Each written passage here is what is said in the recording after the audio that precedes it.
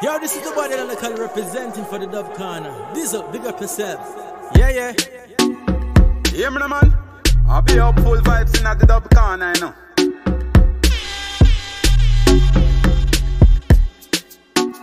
Upful Vibes is a fun and freestyle podcast focused on music business, television, books, news, and current affairs. Enjoy.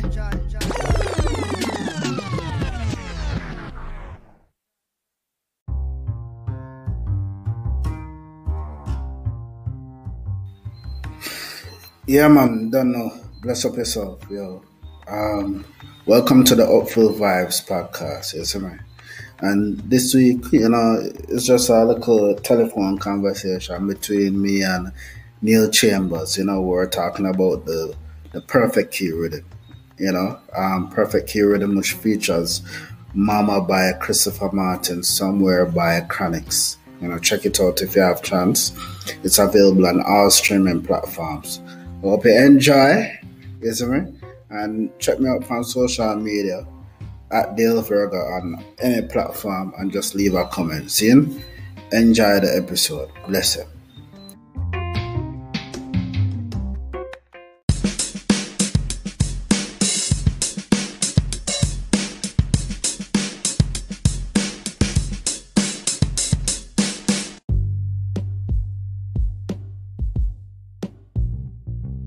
But yeah, man, a real music creator, give thanks for the listen. I mean, I actually made with him in 2005. Whoa. Well, And the I rhythm released still it- sound fresh. Yeah, I released it in 2012. And the original name of the rhythm was Duns River Rhythm. So we used to just sit down and just make some whole heap of rhythms and just put them down, and right now I have millions of rhythms in my arsenal. And then one day, but then I'm then at the studio, I'm just, start, I have some little stuff on it. Then I was in a session with this artist named Divine Brown. And, I played it for her, and I'm a virgin Andrea Crooks with that, and I love it. And I'm say, yo. And then she wrote a song on it called Melody of My Heart. And, Yeah. Andrea said to me, say, yo, me need to juggle this. Andrea said to me, say, yo, this will juggle it. Yeah, man. Rhythm bad, man. Bad. And I was at G-Jam at the time. And then, I said, what problem you juggle it? And then I sent it to Cecile. And Cecile love it, yo. And she sent it to Christopher Martin, and they wrote the Mama tune, Yo, and then the Mama tune there forever there in my heart, man. Mama tune there is no, man. I tell you, man. Anytime you hear the Mama tune there, man, I whole heap of pull up that get, man. The best Mama tune ever, I mean, yes, that man. tune that will never die, You understand? Mothers. Yo, listen to me, man. You see the Mama tune where Chris do? It is a tune where me rate or compare it just like more listen to that Celine Dion the Mama. I up there some rate the Mama tune there. Trust me. Yeah, man, give thanks. Actually, the next version of it now, I did a acoustic version of it as Upful album, And then African King with Cecile. Yes. So Cecile, because Cecile they linked me up back with Christopher Martin, Yeah. And Cecile voiced African King tune upon it, and it was at a time. This was 2012, so this was at a time where she reached out to Africa Wally, me just get back into the game, and them time Afrobeat not really bust out yet, but the African them I listen to Jamaican music them, you see me? Yeah, definitely, because to be honest, you remember that tune personally, was one of the first Afrobeat tune them the new era will get popular. Kaleda they do. Yeah. They do a version of it as well. Yeah. And Busy Signal they do a version of it. Yeah, it mad, man, it mad. But to be honest, when we talk to a lot of Africans who are influenced by the dancehall and the reggae, really and truly, them give homage and say, boy, is the listening of all of these things and styles really have gotten them to that level. But nowadays, internationally, when we look back and I hear some people and I do them interview and things, when I hear them give much homage to the dancehall or the reggae, it's like them I say them come out of the underground from nowhere, you know. I mean, but let's be honest, you see, we know that Afrobeat was directly influenced by dancehall. You know? Yeah. Yeah, we know that. That is a fact. You understand? Yeah. And dancehall music, reggae music, and all of our music that we have in Jamaica was influenced by Africa. That is true. So really and truly, Mama asked that question. I mean, I know that we always have to get credited and say, yo, Jamaicans do this, we do this, and we do that. Do we really need to? All the time? Well, no, I wouldn't say all the time, but this is where the unity comes into place and each one help one, because when you really look on it. Well, but like Jamaicans, I'm not say the Jamaicans really endorse the African so much.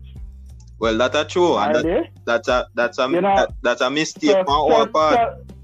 Exactly, because we always have cuss and complain, say, yo, Drake and this person, that person, or Justin Bieber, or whoever, you know, take with dancehall and we not get credited and we not make no money. Yeah. You know, I mean, that goes to the point, yo. I mean, sometimes we focus on the wrong thing. And I say we, as Jamaicans. You understand? Yeah, that is true. But this is what I believe, yo, for just make music. Nice. Just stop worry about things, just make music. Yeah. You know, if we feel like, I big up the African, let's big it up. Let's not, everything don't have to be transactional or conditional. You understand what I say? True. Like the African, them do them thing, you know? Yeah. We love what them do. Yeah. Enough respect to them, yo. Yeah, I'm going to support them. I'm going to support dancehall too. You understand? I will just do a thing. We can coexist. Yes, Everybody can coexist. Yes, man. Study we study them. You understand? Yeah. You see how the world act like a cycle? Yes, man. So now that, you think the plane come into place? Yeah, man. use no watch the bird them a take off, man. That's why the plane them have wing and wheels will come out like when the birds them a land, man. Yeah, that's true. Yeah, man. So with African King, yo, in 2012, them time that we are do reggae tunes, like, and you know the African them are zoning upon our culture more because the internet kind of opened up the world a lot more, you know. Yeah. You understand? The internet and the advent of social media open it up so that them don't have to listen to them local. You can go on YouTube and play the stuff then. Yes. So, let me tell you about the rest of the tune them. Yeah, man. Oh, sorry, you have to say something. Yeah, man. Actually, I say now, with sometimes, me liaise with artists from time to time, and them say, boy, them happy. I listen to the rhythm talk to them, and them come up with them thing and all of that. But me now, listening to this rhythm, the melody is so sweet. And anytime you hear a rhythm with a melody was so sweet, you get you rocking and moving. It real. But then now, me I look on it and I say, boy, I speak to him. But you, as the man who create the instruments, them line them up. When you ever speak to you come up with all of this, brother. Well, I mean, I'm just influenced by my vibe and environment. Okay. And just for example, like Perfect Key for me, I said I did the rhythm in 2005. Right. Original. So I was just making another reggae rhythm. Okay. Then in 2012 now, when we go back to the old rhythm and say, okay, let me gentrify it. You understand? Yeah. And then my daddy and my vibe it and you know, I put in a little R&B flair in it. Yes. And I'm going to change up the drums them, you understand? I make the drums them kind of flow, you know, it have the reggae, but it have a little soul vibe to it, you understand? Yeah. And it was a little bit different because them time there, you know, I drop leaf rhythm and them thing that run the place. You know? True. You understand? Yeah. So, and me naturally, you know, when I'm making music, I like for just, you know, I mean, just go with the feel and the vibe and the energy and the mood. Okay. You know? Yeah. Sometimes it's probably who there in the room with me as well, you understand? Oh, when I work on it, you know, get that kind of vibe. Yeah. And luckily, one of the first artists and one of my voice on it was Divine Brown. She's from Canada. Okay. She's Jamaican though. Is she Jamaican? I think she's Jamaican. Okay. I need to double check. Canadian with another studio. So she have the R&B vibe already. You know, so with me, a fusion that it get a nice vibe there. Because you have a bridge part tonight, you know, down in the rhythm, you know. Yeah. Where, you know, it have a turnaround, you know, you see me? Yeah. You don't really hear them thing there again in the reggae music. That's true. That's true. And the other thing I love what you actually do is, because me I listen to all the Chronixx one, and I realize even with the Chronixx one, you have some changes where you put in it, like you personalize it for him. And some minor changes, but you still maintain the core of the rhythm. And it's bad. Yeah. I mean, two Chronixx tune upon it. You have African King Remix. Oh. And you have Somewhere. So with the Somewhere, you know some big tune. Somewhere was actually one of Chronixx's biggest tunes on YouTube before him drop him last project. Nice. But with Somewhere, when my dad started check it, he came into the studio and, you know, I mean, with the son of the rhythm before him, write it and everything. And, you know, I mean, Chronixx they kind of have an idea of him they want to sing it, So it was so much easier. Yeah. You understand? It was so much easier. And then, you know, we actually did it in 2 sessions. And we linked me down in Portland. You know, the first session, you know, him just vibe the idea and everything. And him say, this is, I come back tomorrow to come sing the song again. You see me? And then him come again and him sing the song and just nail it. You understand? Whoa. And man have him harmonism and everything, all of them idea that, you know, the thing already. You see me? I'm just say, when I see that, I say, it make it, when the artists know what I'm going to do sometimes, you know, I mean, I just like to augment that, you understand? I don't want to disturb it, you understand? I just nice. So, and then, same time, even when they come back the next day, I tell them, say, come with the voice, Cecile tune already on rhythm. So I start to him, say, Chronixx, I want to do a remix with you and Cecile, with African King remix. So the next day when them come back, I just chop up the thing same time and splice me and everything and just make the remix.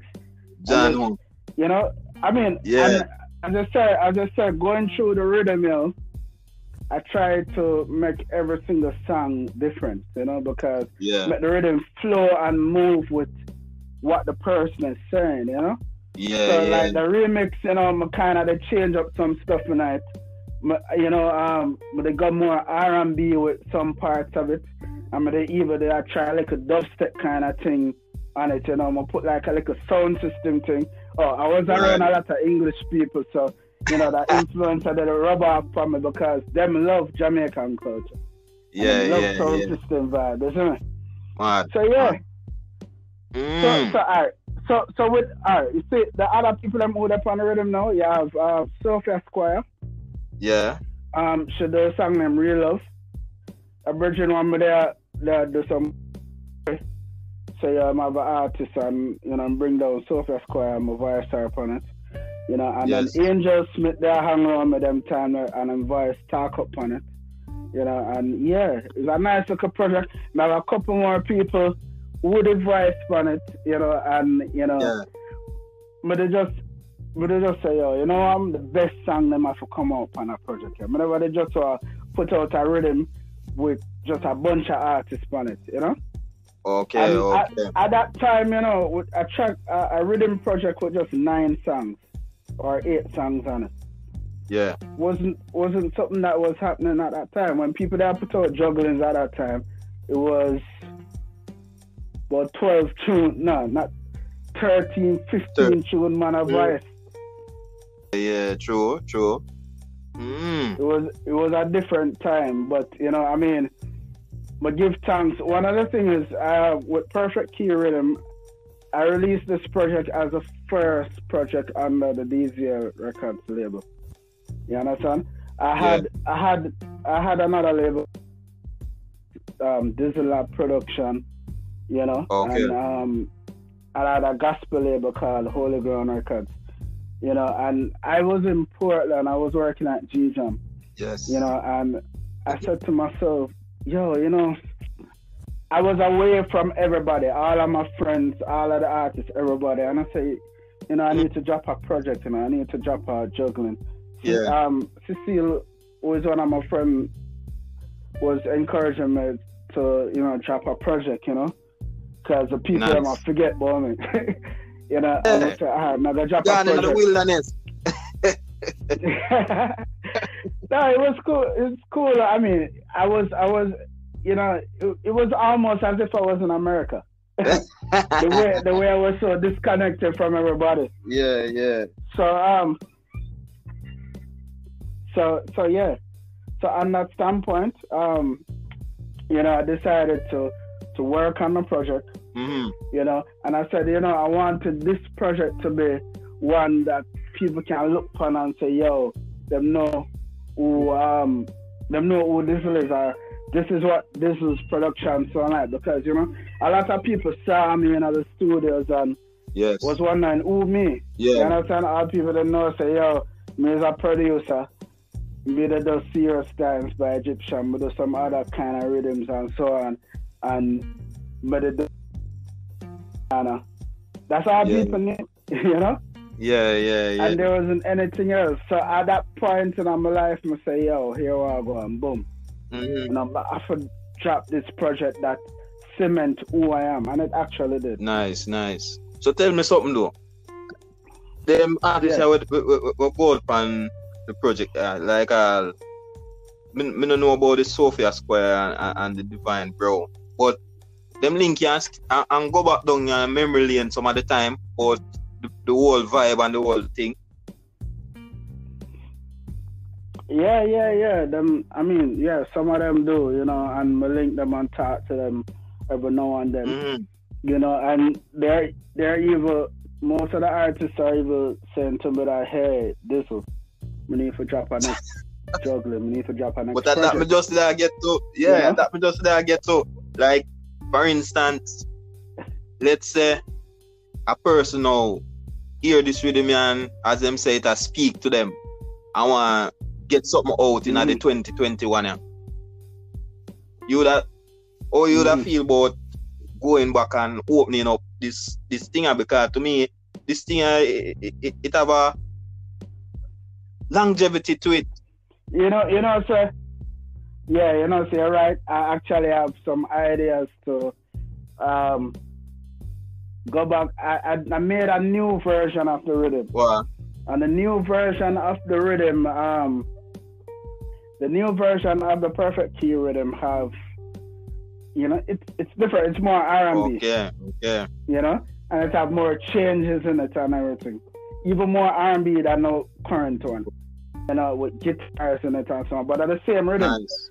So I am thinking of adding more artists to the rhythm and probably releasing a 9th anniversary edition of it, you know, like next year. Oh. We drop a new project. Yeah. You know, a deluxe edition, blah, blah, blah, Perfect Key Riddim. Nice. What do you think about that? Yeah, man, I think that would have shot, man. Something I've been thinking about. Yeah, man, I think that would have shot, definitely. Okay. I think for us as musicians and all, when these gems come around, it is always good to dust them off and revitalize, shine them up, and yeah, man. Perfect, man. All right, I'm gonna do that. I already start link up some artists already. Yes. And so on. But the key thing for me is that the song them have to slap. Yeah. No lame song. Yeah, man. Have to slap. You have to land them thing. And yeah. And so it's a nice project. Anybody who listen to this podcast will never hear Perfect Key Riddim. The Perfect Key Riddim has songs like Mama by Christopher Martin, African King by Cecile, Real Love by Sophia Squire, Soldier Love by Ikaya. Yeah. Ikaya's tune was dope, yo. Like, remember, she come down at G-Jam, I was down at the studio, and me, she, and,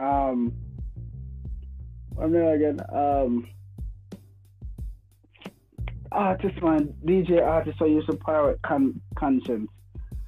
Oh. Anyway, yo, she and my virgin come down at the studio, and, it's just, she write that tune up on the spot and everything. It was just so visual and everything. Man. She talk about Soldier Love, and she talk about, on the battlefield and all of that and so. I mean, one of the things with Ikea though is that when the songs them was fluently right, and the song them were involve some violence or some badness, She have a song out now named Sexy Badness. You see? Bad still. Yeah. But she's gangsta on it, you see? Okay. And they don't know, so start my line, But that's the thing, But she's such a dope singer. She has so much sides and styles to her. So Nice. So that was great working with Ikea. But to tell you about the Chronixx experience, Angel Smith, they're par with me them time, so trust me. I mean, that youth there is a youth what Jamaica sleep on. There's so much talent here in Jamaica. Yeah. But I mean, them are sleep on a youth there. You understand? I think one of the problem with Jamaica or what, not really problem, but one of the core things them where used to drive the industry that is missing is that first time when the music usually be at the forefront and on the international stage and all of that. The guys who are doing the music, them usually link up regular. A whole heap of linkage usually go on, a whole heap of collab usually go on, and all of these things we need to get back to there. So Yeah, because the juggling culture kind of gone. It's not there again. Man now walk up on juggling with our next artist. Come on, man. This is what made us so different from America. I mean, you wanna do everything just like America, So True. We're losing culture year by year. Some aspects of our culture, the stakeholders in Jamaica need to ensure it stay. You understand? Yeah. Juggling shouldn't die out, yo. Juggling is something that should go on. Yo, me the tunes with artists recently. You understand? Yeah. And we put them upon the rhythm. Them don't know where the rhythm come from or anything, you see me? And then when I'm hear somebody else upon the rhythm, it's like them more have a problem, like, come on. Yeah. Is it? Like artists who are nowadays when they go upon a rhythm, are them alone upon it. For what reason? What benefit is that for you? Yeah, for real. And as you rightfully mentioned, that was part of the culture where everybody cling on to that, Exactly. So there are some things, you know what it is? It is the current artists of the day right now. The young artists them nowadays, what they're doing, I'm going on YouTube. I'm listening to all of this American content in terms of how Americans do it. Yeah. And what to do and all of that. And not really understanding and not really linking it to our culture. There isn't any outlet out there, any education of, the industry and how things work. A lot of people in the Jamaican music industry don't even know any business practices. You understand? True. So the people them who try to learn more, them go up on YouTube and them get all them do things in America and just stick by it. Yeah. You understand? And we are lose our culture out here. You understand? Yeah, man. So, I mean, every day I go on YouTube and I see a new Jamaican podcast, I'm happy. Yeah. You understand? Because, we're putting our culture out there. There's a lot of American content out there. You understand? True. But I don't think that is going to help us. No. So, to the artists, them, when they link up, man, we have to create that bridge there for go through and stop the gap. The more gaps we can stop, the better it is for us. Because guess what? When we travel worldwide, Jamaica and love the culture, and just we alone hold back each other. And trust me, if we stay and build with things, people are gonna fly back. Because I remember first time the big label them come, all of these big people will come as long as we keep the thing going and keep it on that level there. So I agree with the boss. Things need to change and change in a positive way, So the first time you usually have someone that say, yo, a town, you have to go forget the thing. No. Because right now, countryman them do them thing, but everybody still need to link up and stop create this separation. The east and the west. I know so the thing did set, brother. Everybody usually link up and the thing flourish. Exactly. You get me, answer?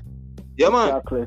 Real talk. A whole heap of people usually divide the thing. Back in them days, people usually say, yo, Dennis Brown better than Bob Marley, or Bob Marley better than Dennis Brown. But the man them still link up and do them thing.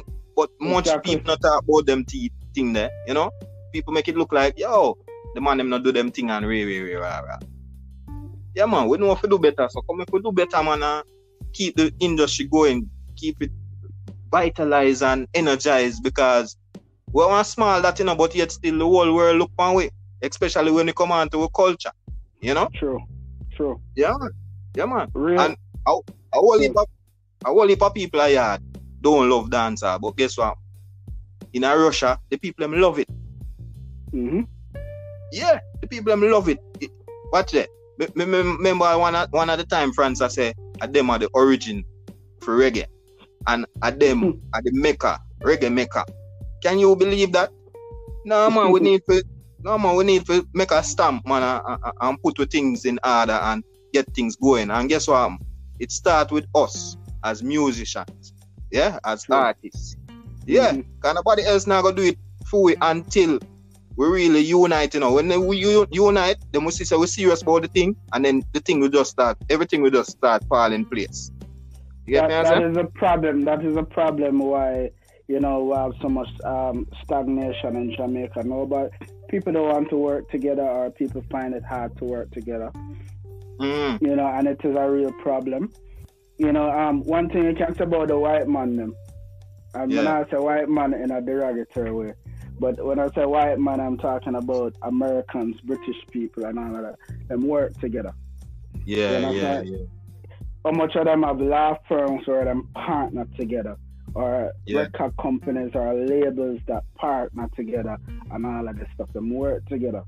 And true. It benefit them, We in Jamaica need to learn how to work together as artists, creatives, and all of that stuff. So man, Neil, yo, thanks for coming through upon the Upful Vibes podcast, my brother. And you don't know all of the people who out there who not here. Neil actually heard the full project right before we went on this call for the podcast. Yeah, man. So, bad project. Yeah, I go back and listen to some more right too, cause I enjoy the vibe, Yeah, man. Yeah, man. And thanks to pass through, brother. And enough respect, and big up yourself. And all the way I say, make sense, I just want the youth some out there, just take heed, You see me? Big up my bar. Right, people bossy. out there, look for the perfect keys. Riddim shot. Big up yourself, DZL and DZL. Mad. Bless up, brother. Bless.